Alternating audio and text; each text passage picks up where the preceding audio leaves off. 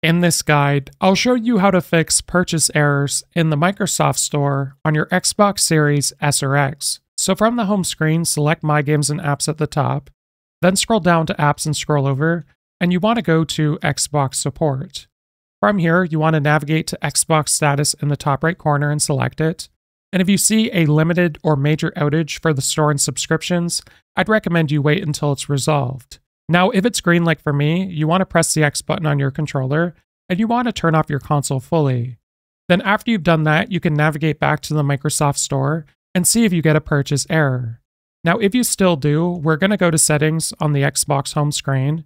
From here, scroll down to Account on the left sidebar and scroll over, and go to Payment and Billing. From here, we're going to scroll over and select Payment Options, and if you have a payment method, remove it and re-add it.